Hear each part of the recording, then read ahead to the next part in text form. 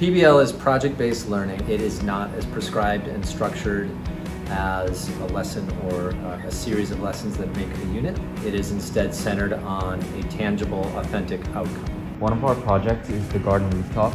It is essentially a green space in which we're going to grow plants and vegetables. This garden rooftop project would grow into such a big project where high school admins involved, everyone's involved in trying to help this project become a long-term business plan. All of us saw this as a wonderful project that could tie in together so much of what's happening in school, both from the business perspective and as well as from the design tech perspective and the whole approach to sustainability. So this project really is a wonderful way to infuse that throughout the school and to tap into the different disciplines that we have. Students come up with the idea, not just one, but multiple ideas.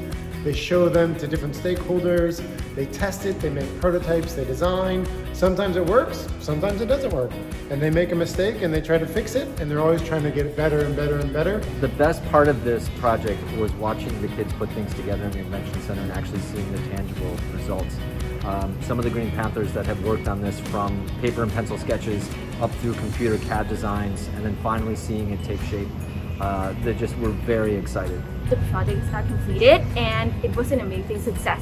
We have the planter boxes designed by the Design Tech Club here, and we all have the plant growing now, which is ready for the class integration for the science courses and the student enjoyment.